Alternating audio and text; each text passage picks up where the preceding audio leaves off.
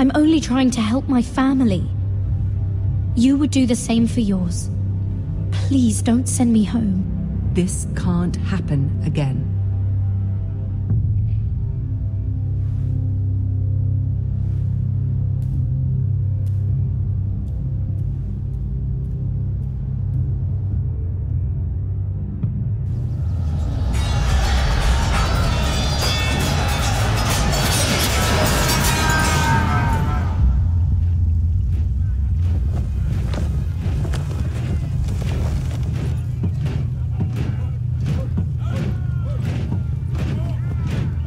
Roderick, it's the White Hills.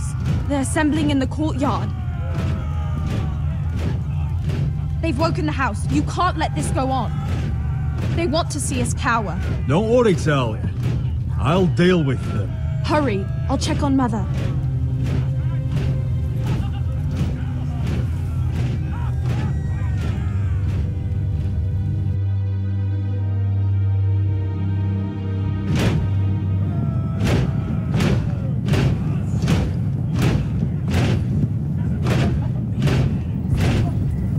What is this? It's a parade of dead men if I have my way.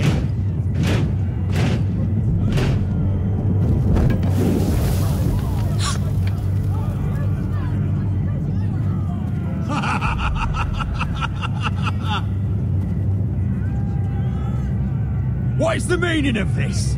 I demand to know. Those are strong words. For a cripple who can't carry a sword? All of you, show your respect to Griff Whitehill, fourth-born son of Lord Ludd Whitehill and commander of this garrison. Cocky Roderick, we used to call you. Swinging your prick round, lording it over my family. Now look at you. Hey? Roderick the Ruined. I hardly recognise you. But the name fits, don't it? Pathetic. Make no mistake, Griff.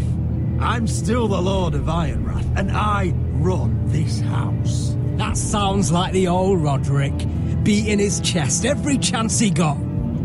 I don't think he gets it. No, my lord. I don't think he does. Your brother Ethan didn't get it either. You bite your tongue. I am in charge now. And the first thing you need to know is that if I am not happy, no one is happy. So my men are taking over your Great Hall. That's where we'll quarter from now on. What? You can't. You'll have to go through me. I won't have my men sleeping out in your barn in shit and filth. Maybe that's how foresters live, but not us. I don't care if you're happy or not. You'll quarter where I tell you. I wasn't fucking asking, Roderick. And what's more, you will treat my men right. I've heard what you've done, and if they're eating wormy bread, then your people better be eating shit off the ground. I'm not here to keep them in line. I'm here to keep you in line. We've given your men the wine they want. If they drink too much of it, that's their doing. Watch yourself, Roderick. This is against the King's law. You've no right to make such demands. I have every right. We're here under the orders of Roose Bolton, Warden of the North. So I will be in your halls. I will be in your courtyard. I will sit on your fucking council and be in your bedchambers if I bloody well please. You can't do this, little bastard.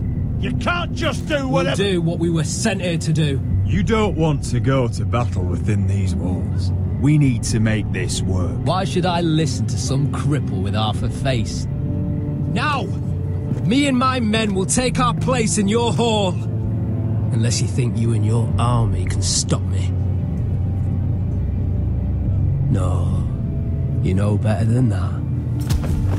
You know where we'll be. This is outrageous. Roderick, you can't let them do this.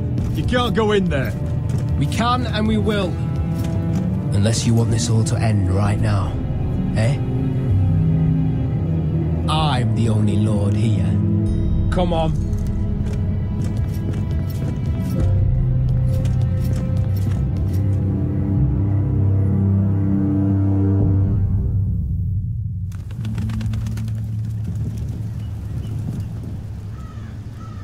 Griff Whitehill, That snot-nosed fourth-born.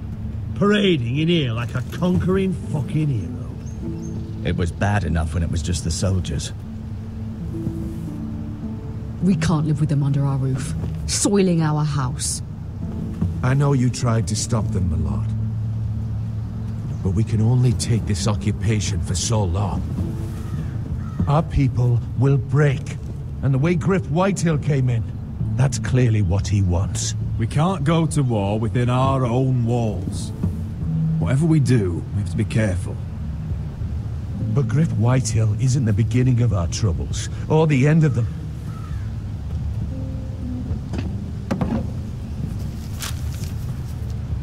We need to look at all the pieces. Whitehill men aren't just in our house. They've raided our lands, burnt farms and cut down our trees. All the way from here to High Point. How do we kill a snake then? By smashing its head. Griff isn't the head. It's his father. Perhaps. But Griff is here.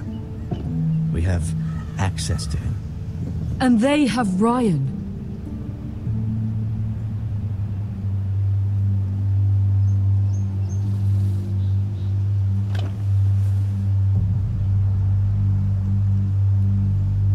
He carved these soldiers himself.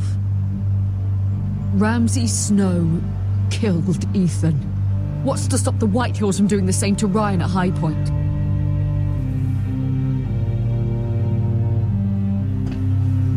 You can't forsake his safety. But we have to do something. My lord, at least give us a target to aim for.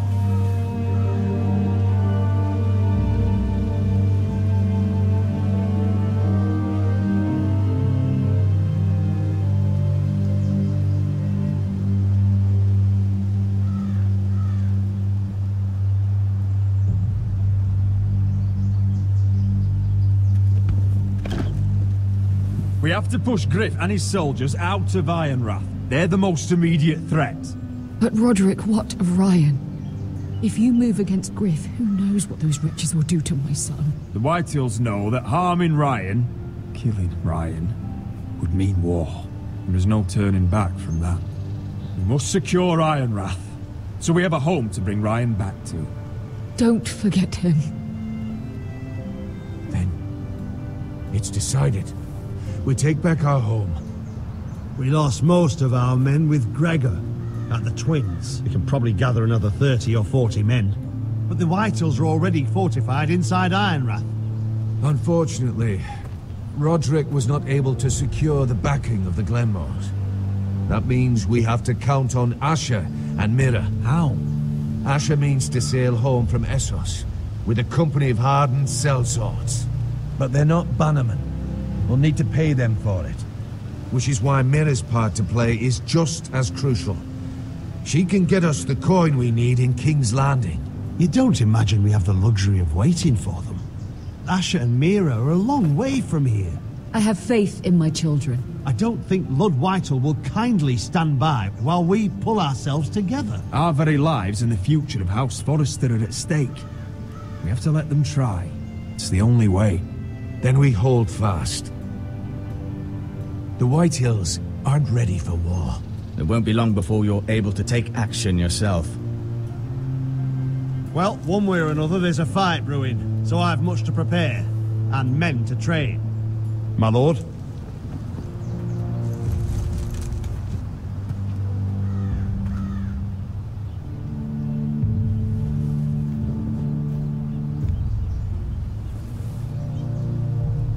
My lord, there may be something we can do now.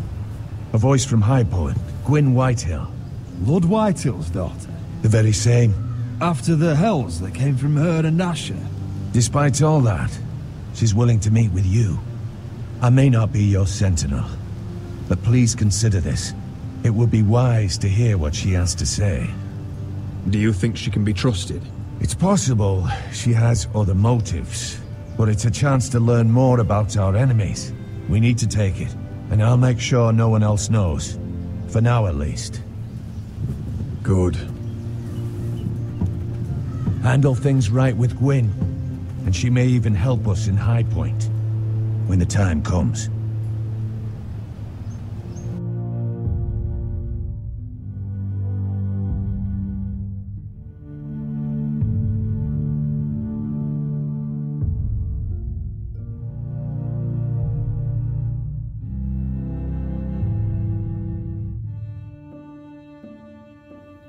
I want the dove pie served with a spoon of lemon cream. We'll have to let the kitchens know. And these flowers. They're just all wrong in the Crown Lands. Mira, are you listening to me? Lady Marjorie, good tidings to you today. Thank you, Lord Tyrion. And you, Lady Mira. A word in private, if I may. I'll return her shortly. Who would I be to deny Lord Tyrion? Very soon you'll be the queen. And if you're anything like the current one, you'll deny me all you like. Mira?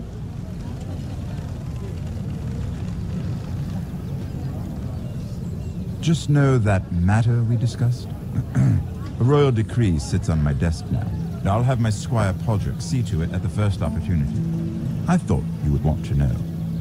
Good news on a day that is already blessed. Thank you for telling me, Lord Tyrion. Oh, one more thing. The most valuable favor is a favor unspent. Perhaps I'll call on you for a dance at the wedding feast. Enjoy the festivities. Goodbye, Lord Tyrion. Lady Marjorie, welcome to the family. For better or worse. Lord Tyrion. Just how is he helping your family? What's this talk of a royal decree? You know I didn't want you talking to him. Today of all days. Please, Lady Marjorie. Just trust me to do what's right for my family. How can I? You disappoint me, Mira. We'll talk about this after the wedding. Sarah will help me with my gown and hair. But... Come with me, Sarah.